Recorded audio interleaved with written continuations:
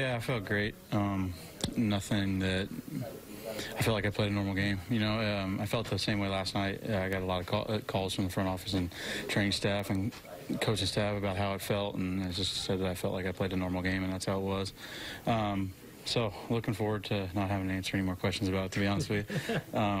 But yeah, I felt great. Obviously, I wish we could have won, but good to feel healthy and be back up here and contributing. Talk about you for a second here. It looks like you've changed your batting approach a little bit. You're a little more straight up and down in the box now? Yeah, just trying to kind of simplify things a little bit, trying to have less moving parts. The game's hard when you have to be absolutely perfect with your timing, so I'm trying to make that room for error a little bit more.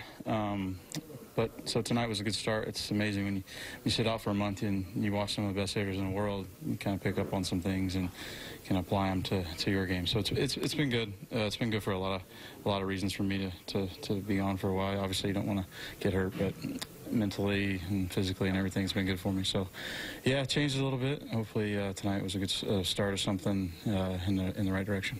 For Luis, he's been so good this year, and you're going to have games like this, but it looked like their game plan was to really be aggressive early in the count tonight. Yeah, it looked to me that they didn't want to get to 2 strikes.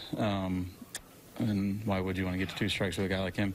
But yeah, they did a good job. Charlie Blackmon's really spoiled a really good changeup there in the first inning, the first at bat of the game, and just was kind of the way the game went. I'm sure he would tell you that he'd like to have the pitch back to Murphy. There just didn't do what we thought it was going to do, but it's just one of those days. It was a weird day all the way around, individually for myself, and then it felt weird out there.